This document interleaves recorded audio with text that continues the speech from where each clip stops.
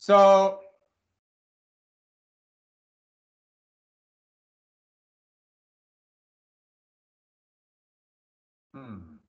just a sec. All right.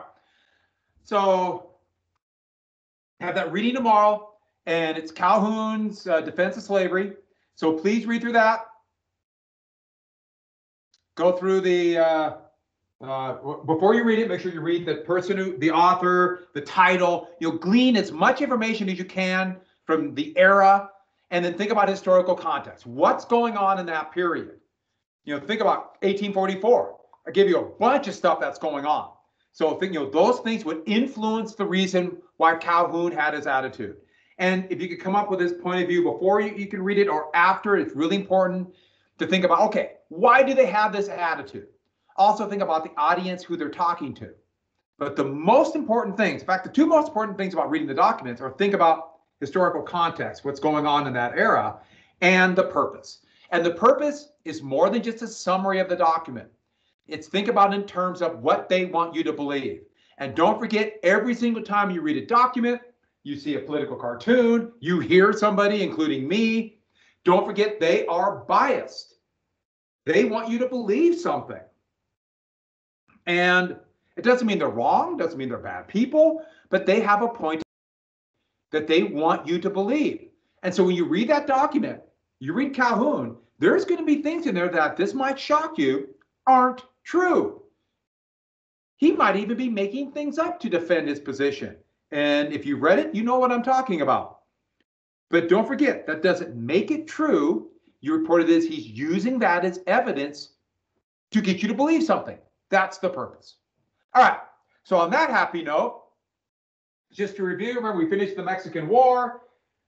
Scott took Mexico City, the Battle of Chapultepec.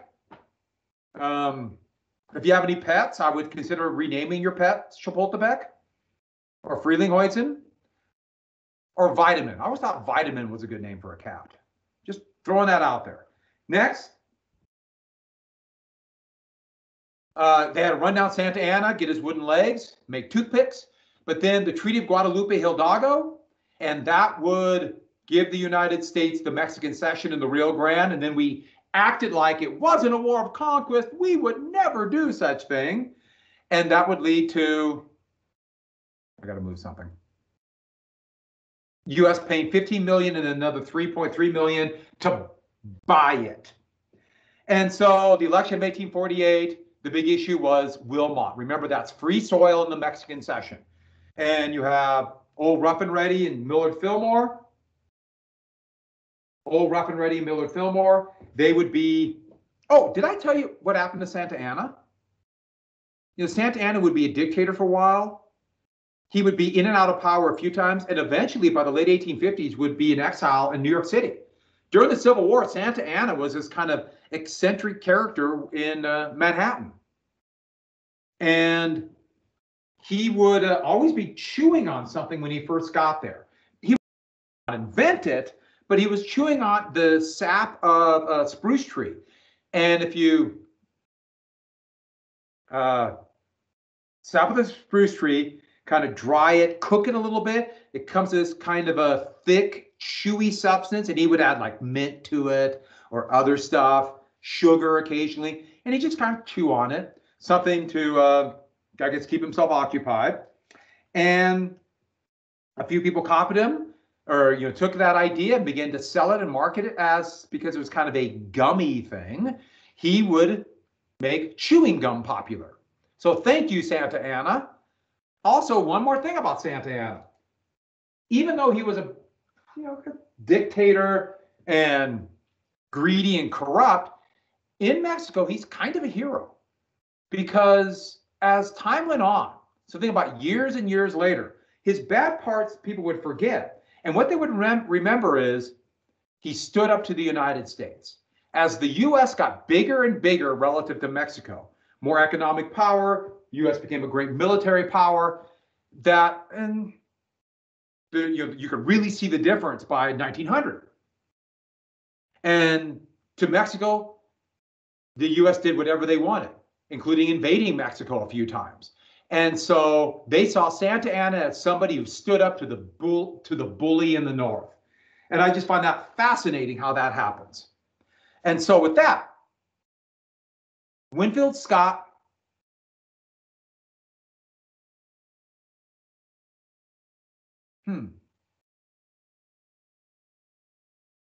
Yes, Tyler, you have your hand up. I'm sorry, I missed that.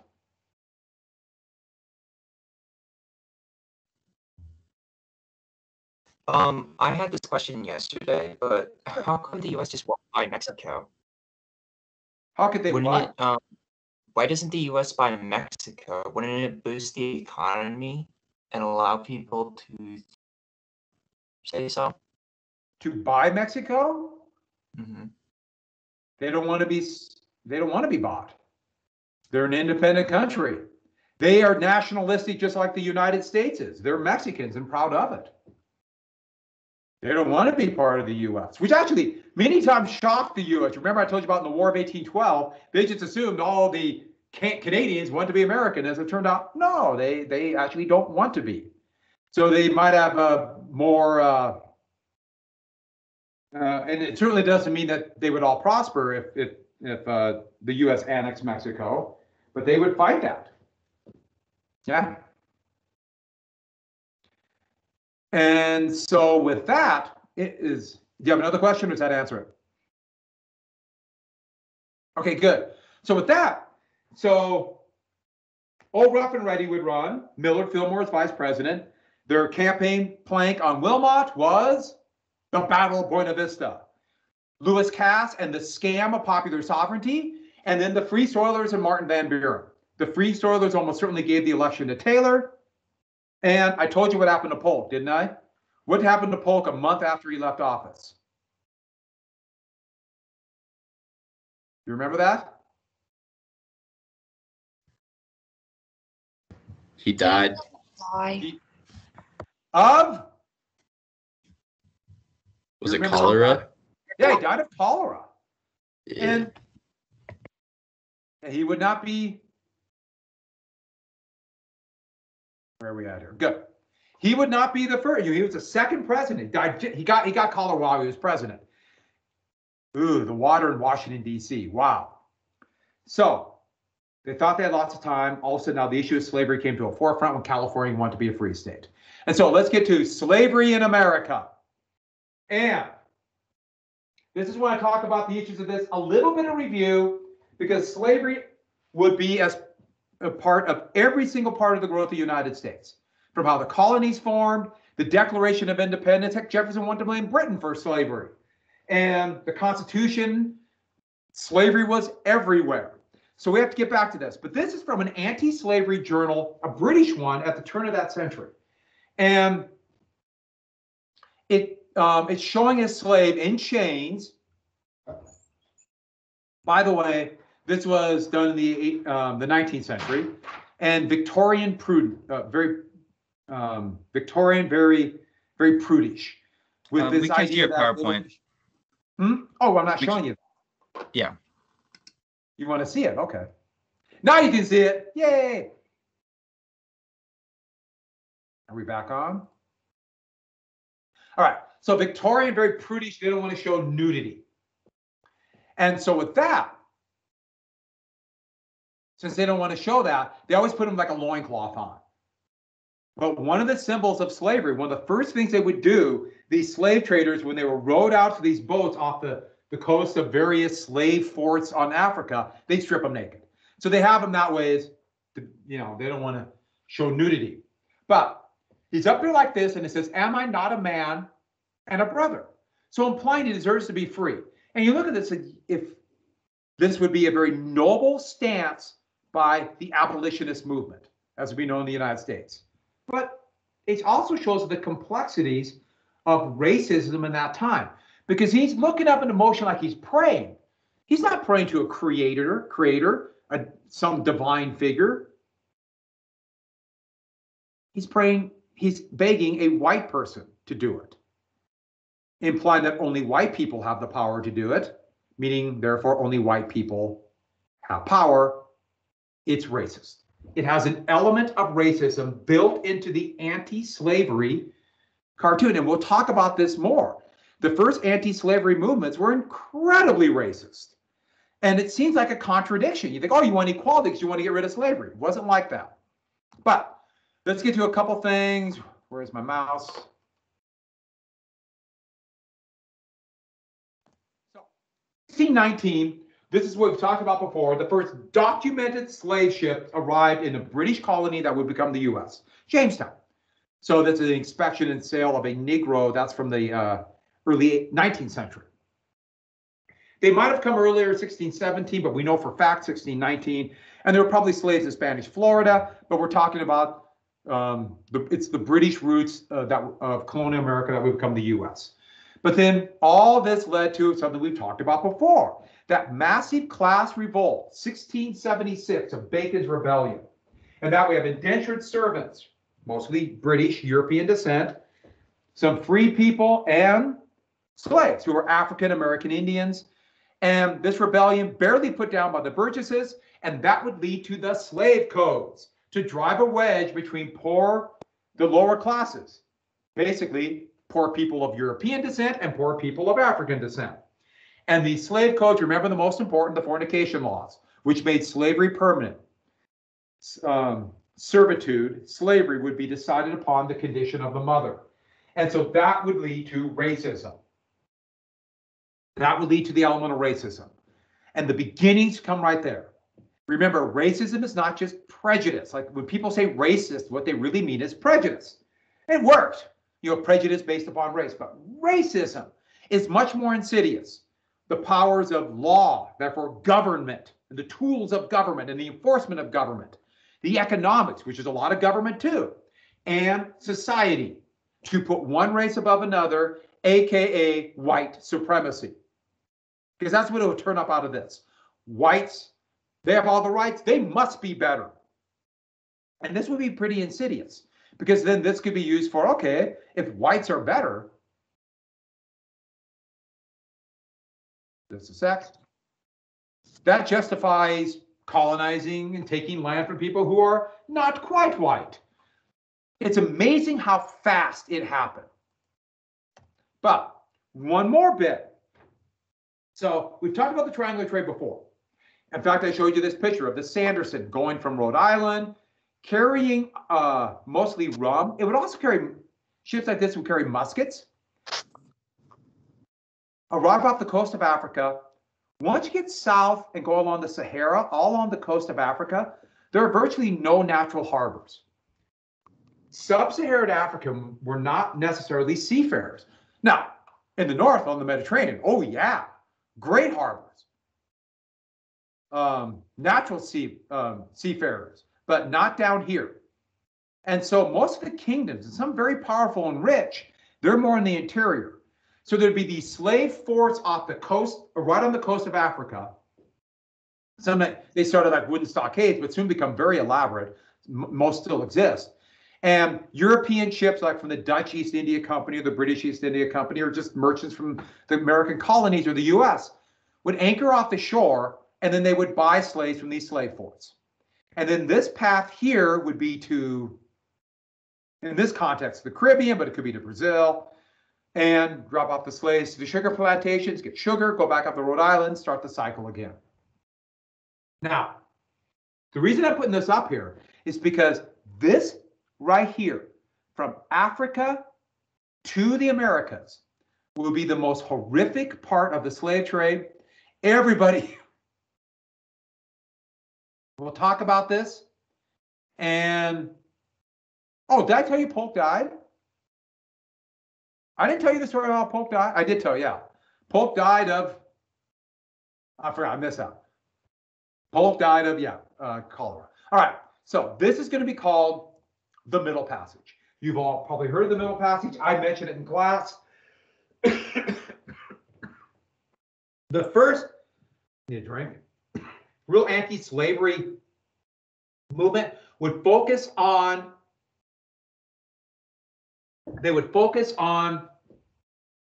the Middle Passage. That's the international slave trade, where human beings are being kidnapped here by the millions and brought to the Americas. Okay, this one shows a rough estimate. They did keep pretty good figures, the slave ships. pretty good because each slave is money.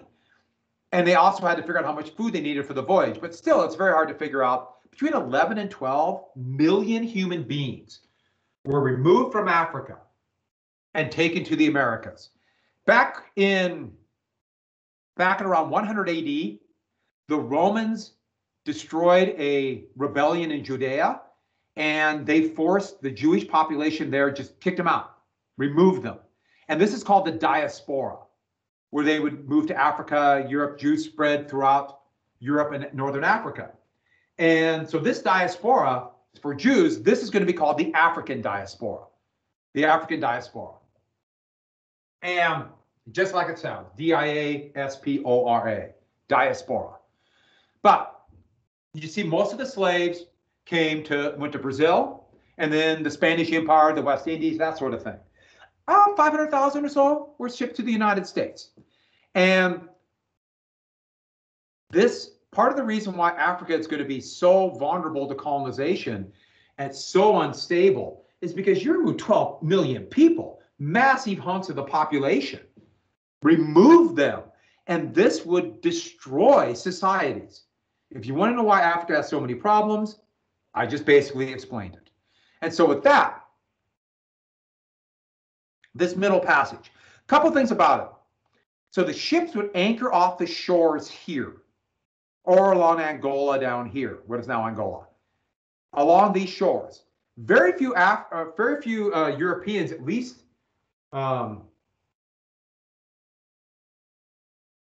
until the middle of the 19th century, were directly involved in the slave trade. They might have had the slave forts, but they were not directly involved.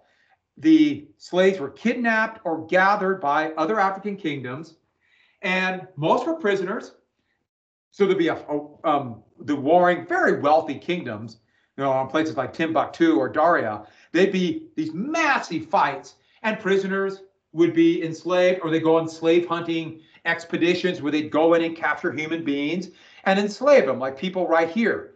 And then they would be sold a couple times, eventually to be slave forts along the coast. But a significant number, before we get to the debtors, I should add, if you start having these wars for slaves, fighting and getting slaves, well, to protect yourself, you want to protect your kingdom and your village, what are you going to have to do?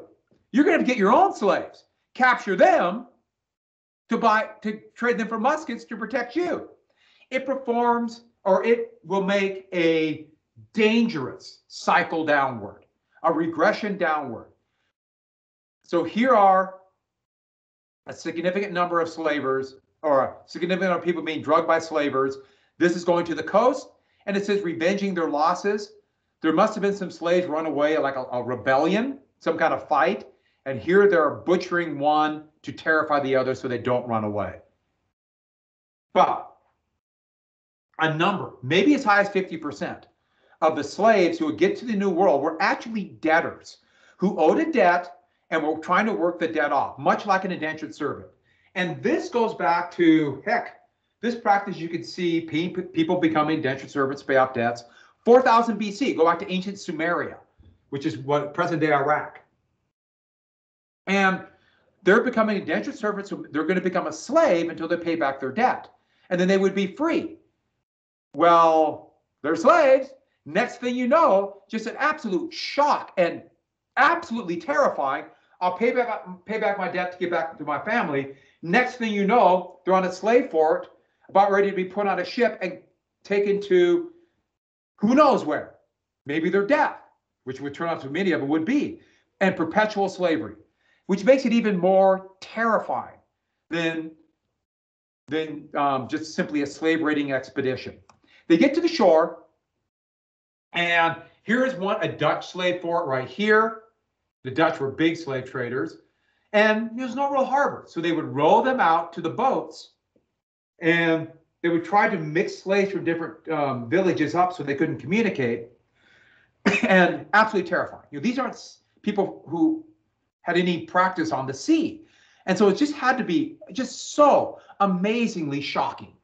A significant number of slaves would die right away. I mean, just their body would just shut down. It just had to be So terrifying, especially if you're trying to work off debt. And next thing you know, you're going to some, well, it would appear almost alien, like an alien invasion. And then we would put on board a ship. Now, these three pictures I showed, the first thing would happen, they'd be stripped naked. Yeah, I see the loincloths, but they're stripped naked. This is all an effort to dehumanize them. What makes us human? One of the things are, we're clothes to protect. Heat, to protect your body.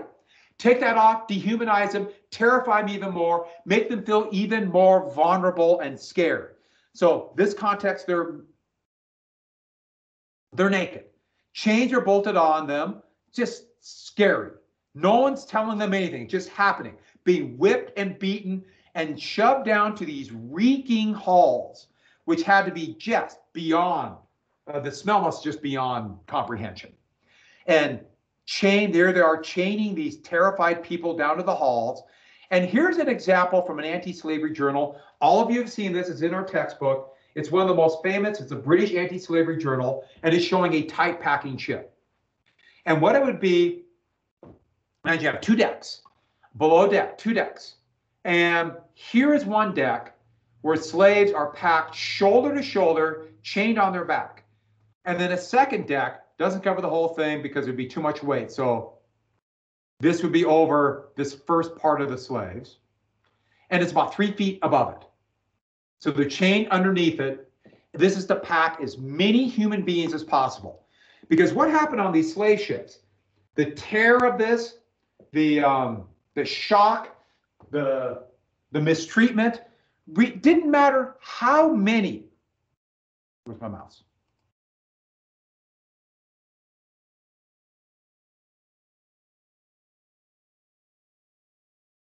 It didn't matter how many slaves were on board one of these ships, how tightly packed they were. A third are going to die. And so the slave holders, these slave traders, got to make as much money as possible. And this is one of the things you'll find out about this kind of proto-capitalism. Nobody really wanted to think how awful this was, the slave trade, and how much everybody was indicted by this. Everybody who profited from slavery was indirectly or directly responsible for this horrible treatment on these slave ships. And when they would first get there, oh, almost forgot. Here are a couple pictures. First off, here are the picture in the lower left-hand corner. This is a tight packing ship, but it's trying to show the upper deck and people crammed in, getting a little bit of food. And you'll notice there's babies in here, and they're taking away somebody either is ill or died, just throw them overboard. If there's ill, why waste the food? They planned on these ships. They planned that they would need less food every day, and they would just throw the dead bodies or sick people overboard. Sharks would follow these boats all the way across, just a feeding frenzy. And days where there's not very much wind, they might be in one place for a pretty long time. And these are ultra tight packers. So you notice people here, the deck above is only 3 feet above them, and they would be sitting down, chained, and they would pull the chain back, chain it to the wall so their knees come up to their chest as much as possible to pack as many humans as possible. With the idea being, they're going to die anyways. They're all naked. They're all in their own filth for a day or two. Then they would throw them on deck. Here's another way. You see how they're on their knees, chained, their ankles chained to their wrists? Ultra tight packers. Nobody wanted to admit how bad it was. It's like one of those things, we just don't want to know what really happens. Then everyone can act like they're good people. Well, one of the first things they would do, and this from an anti-slavery cartoon, so you notice how cruel the captain looks right here. They knew after about 4 days, they'd keep them chained up. But after about 4 days, they had to clean them. They would bring them on board or bring them up to the deck and throw salt water on them, which can you imagine how bad that hurt their scars from their chains. But they also knew after 3 or 4 days when the realization hit that they're not going to be home. In fact, they can no longer see land. That's when they might rebel. And so they would this was just the norm. They would take one person, man or woman, usually a man, here's a woman, and torture them to death in front of everybody else. As an example, you rebel, and we have ultimate power. I want to be clear about something about the Middle Passage. You've all heard about it. You can imagine how bad things are. I can try to explain it. It's 1,000% worse, many times worse than I can explain or you can imagine. We can't imagine how bad it is. Just can't. We don't have that ability. Maybe we should have a little more empathy. We try. But here's a couple other pictures of it. Here are being whipped and brought on shore. They would be made to, they would throw water on them, salt water. They would be made to jump. They would like play music or something so they would move around. So they'd be healthier. Here is one. It's a pretty horrific one from the 1850s. Tortured right here. He's being beaten with a stick. Here are little bits of food, not cornmeal. But here you can also see there and right here, virtually every female slave is going to be raped by the crew. That's just what happened. They just did it. And another one of the hells of the slave trade. But this one might be the best, most dramatic one. This is from the 1850s. And it's showing the bottom deck and all the people here chained up underneath. But then here are them dancing, moving around on top. And it shows a couple things I think are really interesting. First off, you see him right there? He's being tortured to death. They're dumping boiling water down his throat. They're torturing him in front of everybody. Here, you notice the nets around it? Every slave ship had nets all the way around the deck of the ship. Because when people realize their fate, a lot of them try to take their own lives in their own hand, take their lives in their own hands. Here's somebody jumping through a hole to commit suicide. And so this shows you how horrible this 3 to 5 week trip is going to be. Absolute hell. And this is from an anti-slavery journal. This is from a true story, but this happened a lot.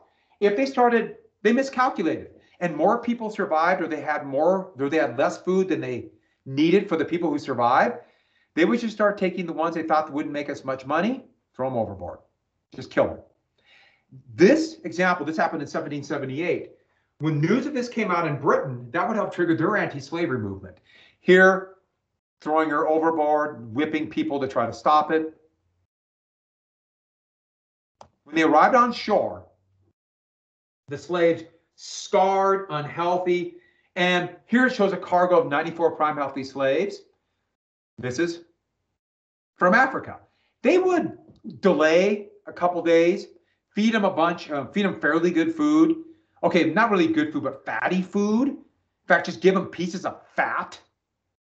That would make them look healthier. And here they're coming off the slave ship. And this slave ship, this is a really weird picture.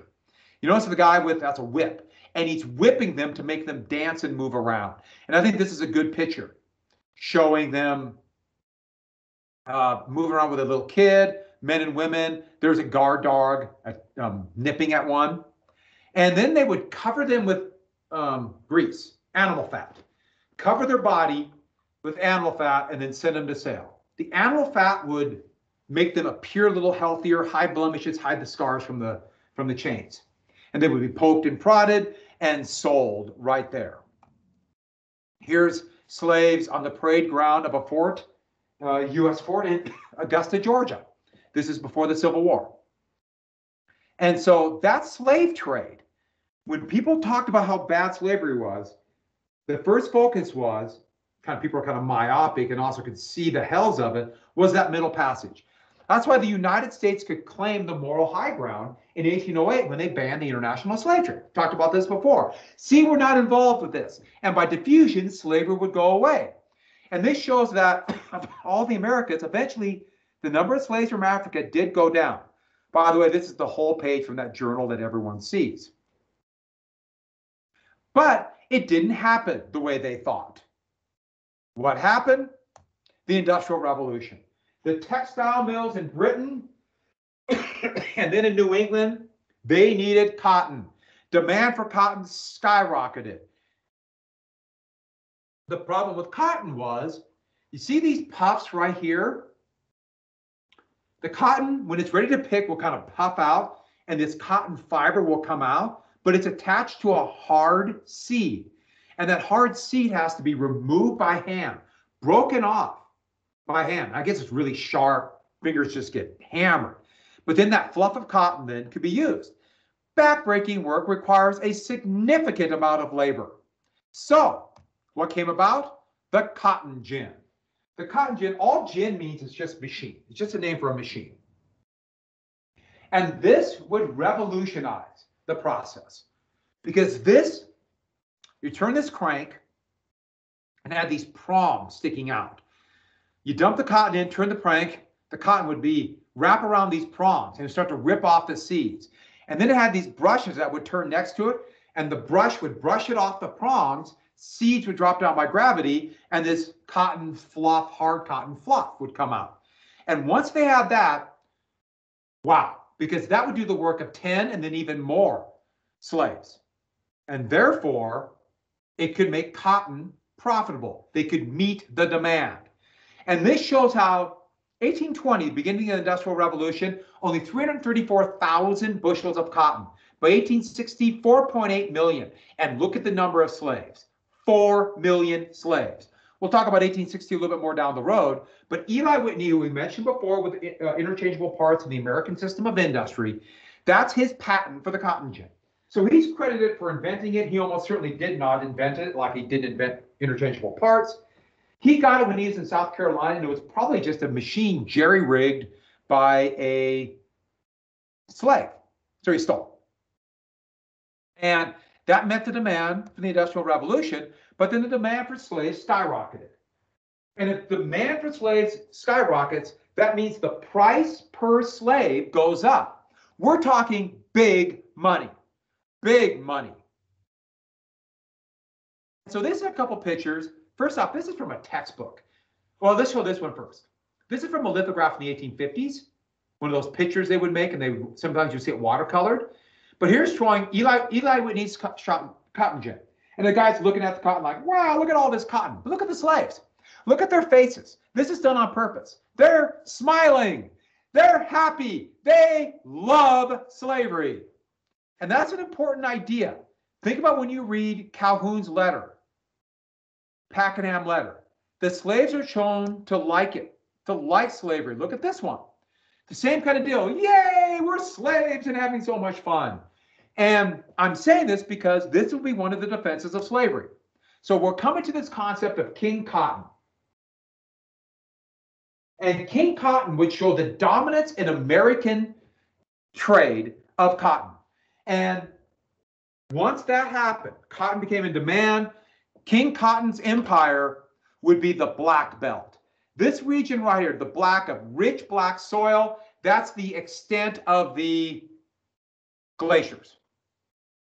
That's where the glaciers, the furthest extent right here, the Black Belt, rich black soil. And so that's where the plantations were. When they said we're going to downriver, and I've mentioned that before, this is downriver. 1860, look how much land is under intense cotton cultivation. This picture shows it right here. Look in the yellow. That's the short fiber cotton that's now opened up to production by the cotton gin to meet the demand of the textile mills. Now, don't think that it's just the cotton gin did it. Because if they just had the cotton gin, they'd just be pushing out all this cotton fluff and have no one to buy it. It needs the Industrial Revolution. And this gets back to something very important. There might not have been really slavery in New England or Britain by 1850. But they're all profiting from slavery. They're all indicted. Let me go back one. So remember this picture right here. So this is the Black Belt, a rich black soil. Now look at this picture. This is a pie chart showing the population. Remember, every 10 years there's a census. And they count everybody. That is in the Constitution. Citizen or not citizen, they're counted by the census. Why? Partially because, remember, slaves are not citizens, but they count as 3/5 of a person towards representation. Look at the blue gets much bigger in the Black Belt.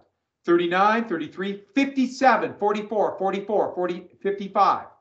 2 states, the majority of the population were enslaved. Enslaved. Anybody want to guess what the first state was to secede from the Union? I wonder why. Second state. I wonder why. And then the rest of them all came together. Black belt states. Why? The slaveholders in these states had more political power than any place else. They dominated the states. Fewer slaveholders, less political power. So they're going to do everything they can to keep their wealth, to keep their power, keep their position. So it's really a slave kingdom down here, run by this aristocracy. And not just they have more political power and they're going to keep what they have, therefore be more radicalized to protect slavery. Don't forget, what is their greatest fear? The greatest fear of slave owners, slave rebellion. Where's the greatest threat of slave rebellion? Where's they're the most slaves. That's why these states would secede first. And so 57.5% of all American exports would be cotton by the Civil War. This is making money. This is making wealth. This graph shows all exports, but well over half cotton. So they're making money, and it's going to the textile mills in Britain. That's why the South thought they would win the Civil War. Britain, they assumed, would never allow that cotton, the flow of cotton, to be cut off. They assumed Britain would join forces with the Confederacy to keep that cotton going. That's what they assumed, which makes no sense because Britain was against slavery, but that's what they assumed. And so with that, we get to why there's no industry in the South. All the money in the South, the extra money that would normally go to machines, it's all wrapped up in slaves. It's all wrapped up in land. So here's an ironworks, a Trefedder Ironworks in Richmond, Virginia. It's one of the few. All the money's wrapped up there. They can't buy machines. Also, and I'll tell you another reason. That's why they're anti-tariff. Anti-tariff, they don't have industry to protect. All their money's in slavery. They don't want this tax because that will affect slavery. And if they don't want taxes, because they don't want tariffs, they have no industry to protect, they don't want the things that tariffs make. That's why they're anti-internal improvements. They don't want roads. They don't want to pay for canals. They don't want to pay for railroads because that requires taxes. And so there's going to be an intense anti-tax feeling in the South. To them, any tax by government is potentially anti-slavery. Any tax by government. Last thing I'll put down for today. Because as they see it, they're anti-tax because any tax on wealth, any taxes on wealth is anti-slavery. Because that's a tax on slaves. If they allow for tariffs, if they allow for other taxes, if they allow for property taxes, they're going to tax slaves. So they're going to be intensely anti-tax in the South. And that will go on to this day.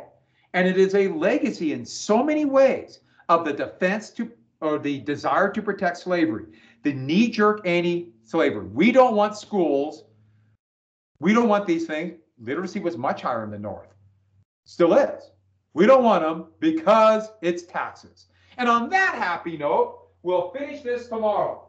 So have your Calhoun read. Please enjoy your lunch. It's a beautiful day. Actually, it's really nice. Nice blue skies. See, you're welcome. I don't want all the credit, but I want most of it. I'll see you guys tomorrow. Hopefully we'll know if we're going to be here or not. Goodbye.